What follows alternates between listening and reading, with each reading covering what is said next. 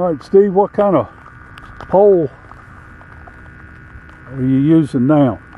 This is a B&M 18-foot trolling rod, and it's a little heavy for what I'm doing right here. But as you can see, this brush pile, you know, for the most part is 14, 16 foot away, and that's from the very front of the boat. And this gives me an opportunity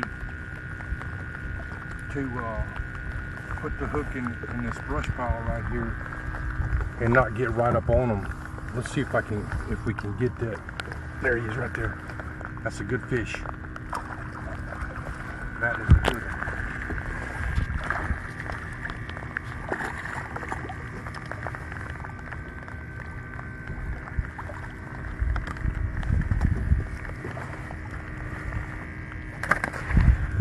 That's a pretty fish.